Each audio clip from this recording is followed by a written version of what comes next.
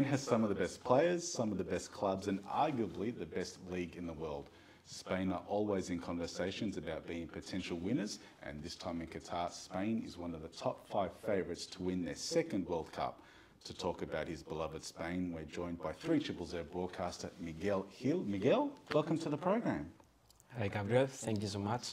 Well, Spain, let's start it off.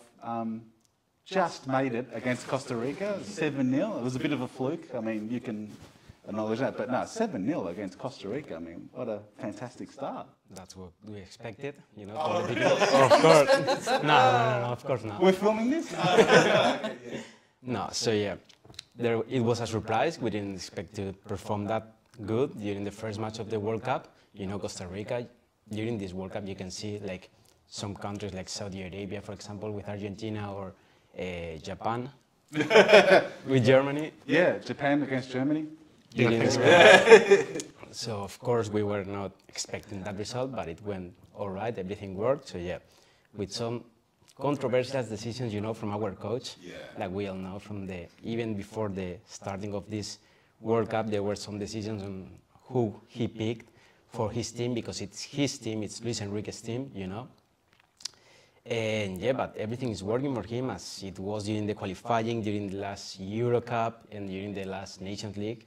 He's been having some really good results with his team, and they are still performing well. Let's see what happens on Monday morning against Germany. Bernd, what do you think? Well, I'm actually wondering how much respect Spain still has after our performance. But honestly, I'm not very hopeful. I mean, with all respect, we have the quality, but after this first game, I don't know. Yes, we can turn it around. We probably can have a good fight against Spain, but I don't see at the moment you guys have the momentum with you, and the way you performed. Also, as you said, very impressive how Luis Enrique built his team, and I think there were a lot of controversial discussions in Spain around the team.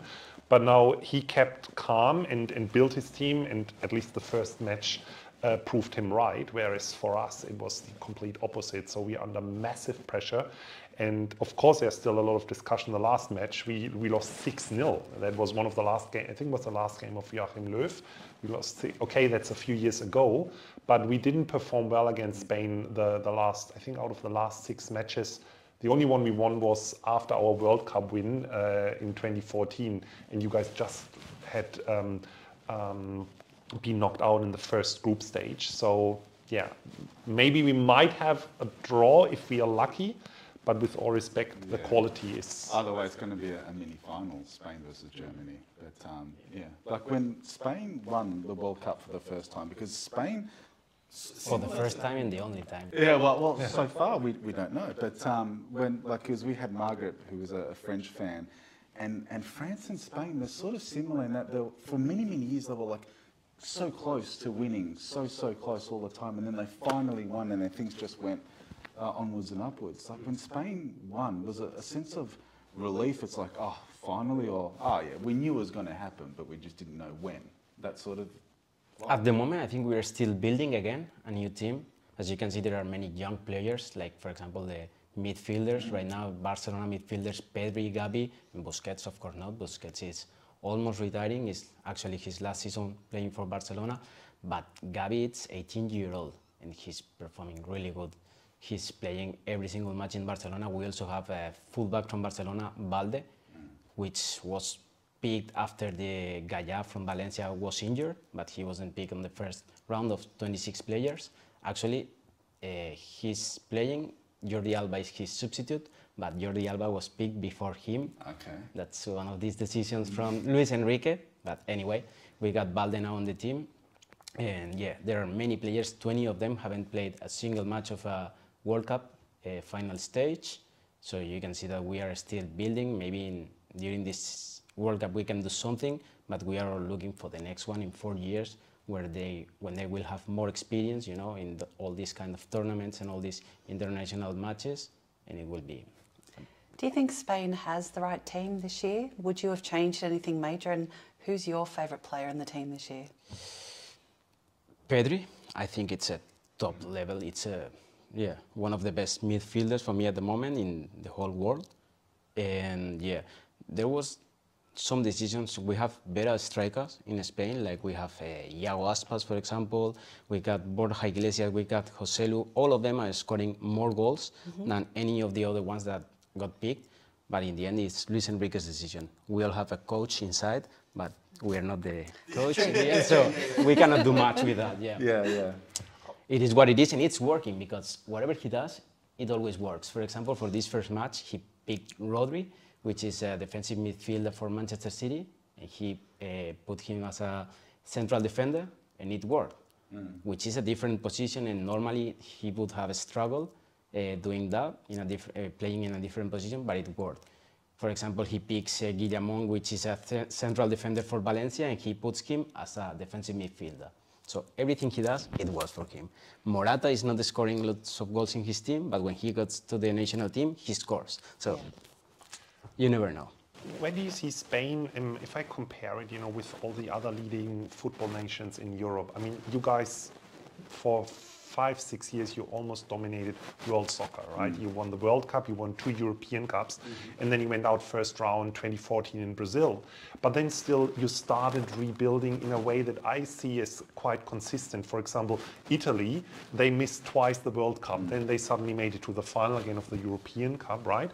But France, you never know, there is a little bit of, Mbappé, very good player versus Benzema. You have always, like with France, if they are playing well, they're playing well. Yeah. But within the team, there's always a bit of, animosity. So, and I feel like with Spain, what's the perception of the Spanish national team? Do you think that there is a bit more, time to build the team? Because that's what I feel like there is, we trust Luis Enrique, or...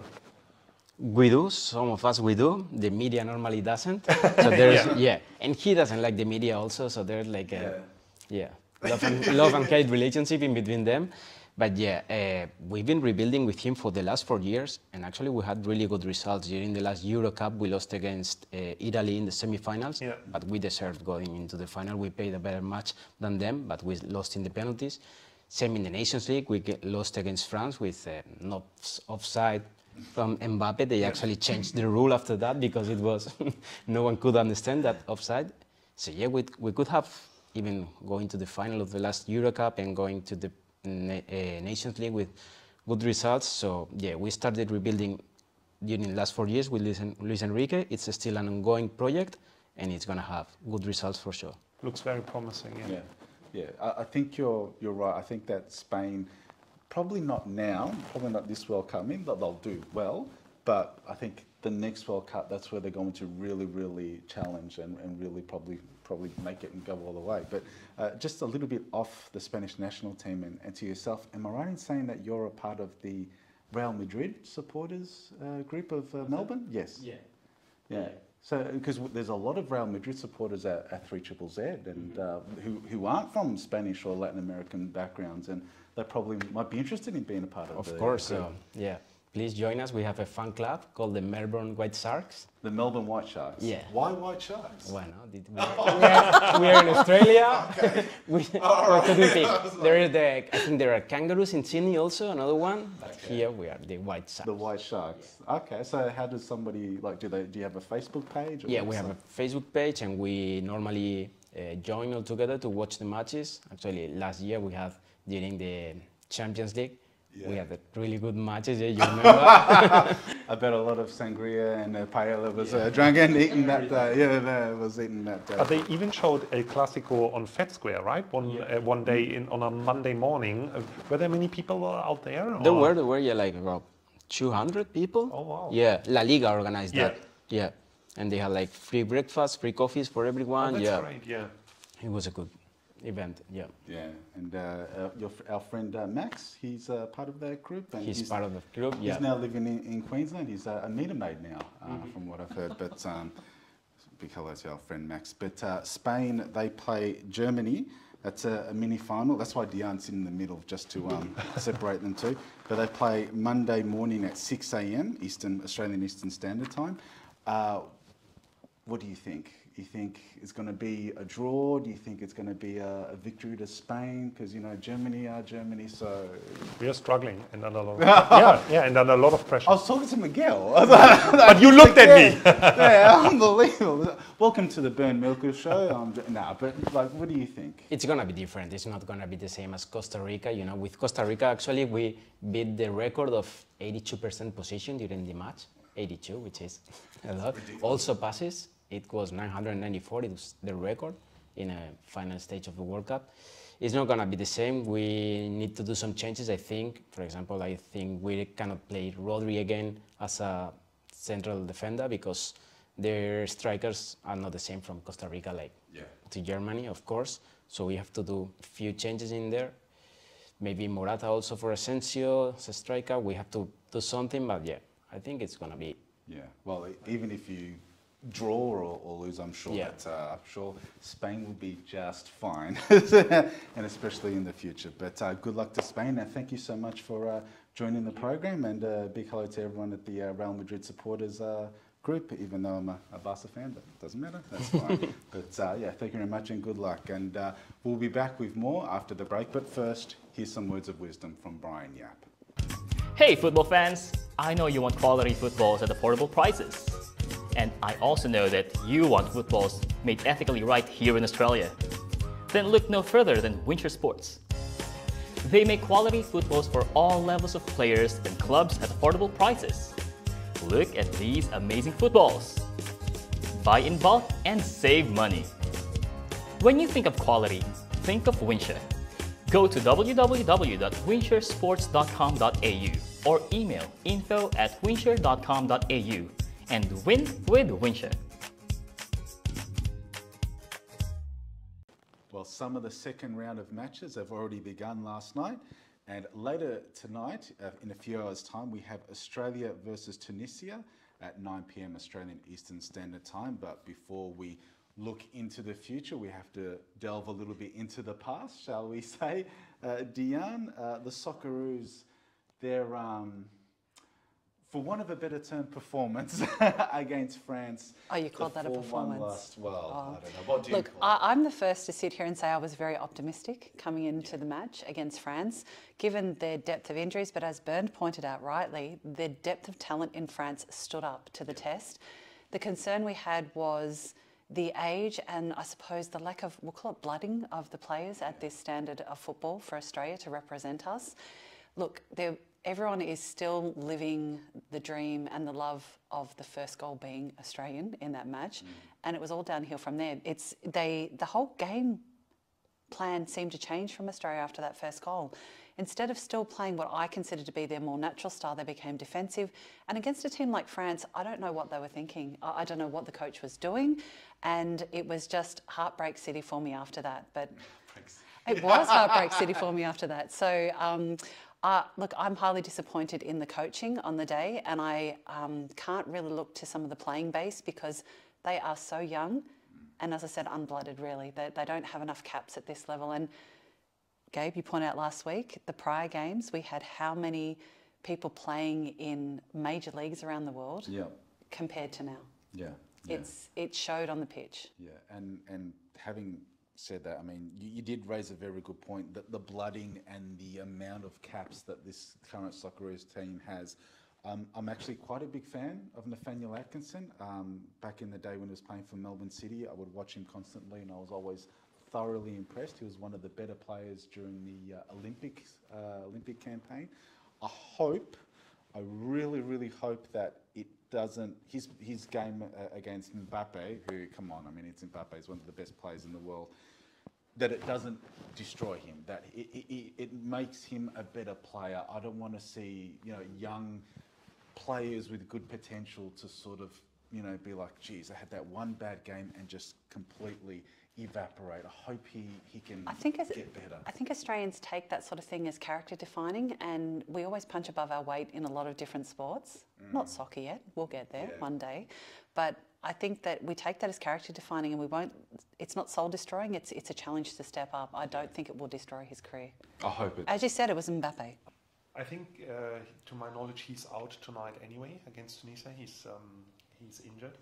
But coming back to the game, what I was surprised was when I read a few of the comments or listened to what Graham Arnold said in terms of there is a reason why they are the world champions. I mean, to a certain degree, I agree, but there is also like, you lost, you know, and in the second half you didn't have a chance, and there was no real change in the game plan in the second half. You know, you're 1-2 down, so at least show me something that there is the will to at least give it a try. But the second half was not at all, and I disagree also when he said the first 45 minutes. I think it was the first maybe 20 or 30 minutes where Australia played quite well.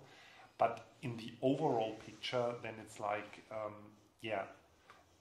what do we expect from Australia at this World Cup, right? And now against Tunisia tonight, that's probably the biggest chance to get a point out of this tournament. I sound negative here, but that's my honest opinion. But it is an honest opinion, and we might sound negative, but these are facts. This is the reality. And it was just so bad. I could not believe it, because we all, you know, it is France, the reigning world champions, some of the best players in world football. We know, we get that, we're not disputing that.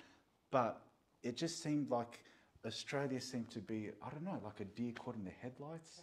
They just seemed to be completely out of depth. They were completely outcoached. I just don't understand the necessity to play from the back every single time. You know Mbappe is incredibly fast. You know Dembele is incredibly fast. You know Griezmann's incredibly fast. They have all these amazing forwards who are extremely quick and extremely dangerous. So why are you playing it at the back?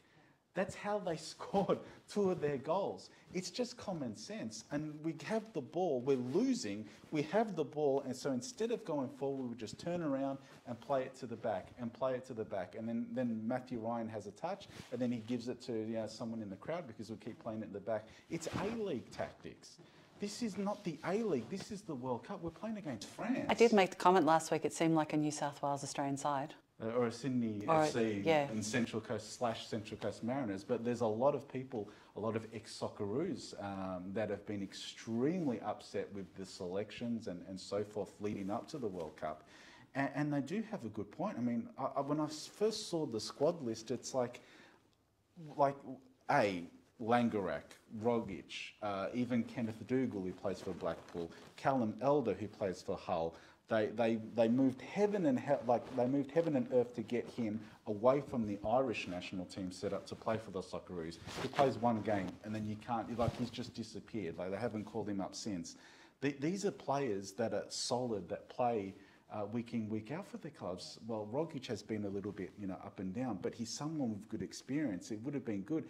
When I first saw that Socceroos squad, I thought, this is a squad for a World Cup qualifier against Chinese Taipei or something. With all respect like to but you know what I mean? Yeah. So many young players, so many players with hardly any caps. With another coach, maybe it could work, but with Graham Arnold... But again, I wouldn't put the finger just towards him, because I think that the whole structure or the story is a longer one. And for me, it started with the win of the Asia Cup on home ground. So yes, then we had the qualifier for the World Cup 2018. But latest then, when Ange Postecoglou left, I can't see a decent improvement over the last 4 years, right? And if you look at how Australia qualified to the tournament, yes, we are happy. We won against Peru in the penalty shootout, but the way how Australia was struggling, yes, we had COVID, but so were other countries as well, and we were really struggling in that group. As I said before, now I see Saudi Arabia a little bit different, but it was not in a way that I expected Australia to qualify. So, and we are coming back to the beginning, the story that we have for years now, the structure within Australian football, and at least this match showed us where Australia stands in the world football level. Yeah. So, that's, and for tonight against Tunisia, I mean, they had a decent 0-0 against Denmark, which are a top side. I was surprised. Denmark for me was the favorite. Also, again, what an amazing story! Christian Eriksen being back now, playing with a with a pacemaker. Yeah. I mean, that's one of these wonderful stories, apart from the bad stories that Qatar also produces. Yeah. So, but yeah, of course, fingers crossed that tonight maybe we will have a boost against Tunisia. But yeah, we'll see. But just thinking about what happened, I remember seeing Graham Arnold do a podcast with Mark Burris, where he mentioned about how, the Socceroos, they're playing against France, you should be nervous, blah, blah, blah. He goes, no, we're fine because France don't really know anything about us. I'm thinking, do you honestly think that the French national coaching unit aren't going to be doing any homework whatsoever against any of the opposition they're playing against? They would have seen tapes and DVDs and all sorts of analytical data against all their opposition. So I was just like astounded by this, and this sort of, we're going to, we've played in Qatar before, we'll do well. Yes, a lot of teams play in heats. Australia's not the only one. Without sounding rude or disrespectful to the Australian players, it's like we've got man babies playing against men. And I don't mean that to be derogatory, I just mean the age of some of these players, and again, the lack of caps and the blooding of them. It shows against a fully fledged group of excellent men in the French team. Yeah. I don't know what Arnold's thinking. And like we said, we mentioned it last week, that lack of players playing in some of the top leagues and the top clubs in the world. I mean, even we have one representative that plays in Germany, but it's in the second division. Yeah. The two goal scorers for the Japanese team against Germany, they play in the Bundesliga. Yeah.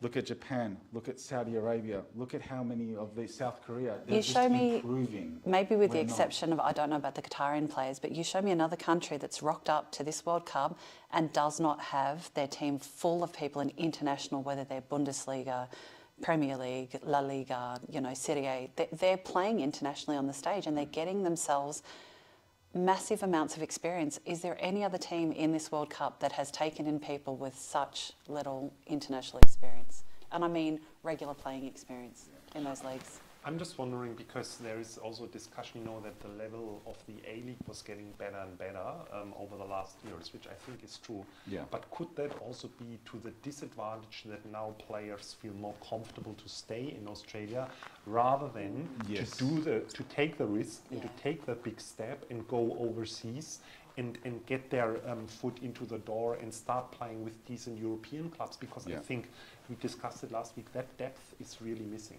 Yeah, so exactly right. I mean, we can discuss this all day, and I'm sure we will. Once the cameras stop rolling, we'll continue. But just very quickly, we won't go through all the games, but just some of the games that are sort of like mini finals, like some of the matches that are really, really important in the makeup of what's going to happen in the following rounds. We have France versus Denmark, Sunday, 3 a.m. Argentina versus Mexico, 6 a.m. on Sunday. Group E, we've mentioned this before, Spain versus Germany, Monday, 6 a.m.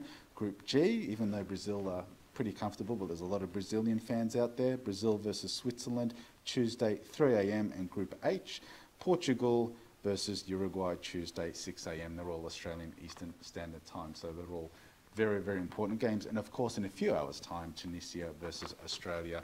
We wish Australia all the very best. They need it. What's your tip?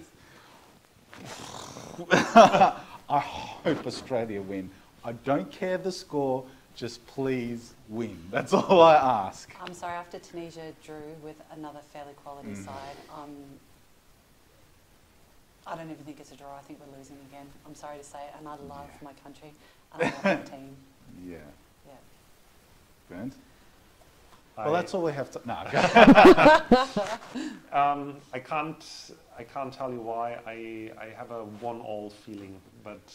Thank you. Okay, well that's fine. But thank you very much, Bernd. Good luck to Germany. Thank you very much, DeArne. Good luck to the Socceroos. Thank you very much for watching. I hope to see you next week, same time, same place. Enjoy the football. Bye for now.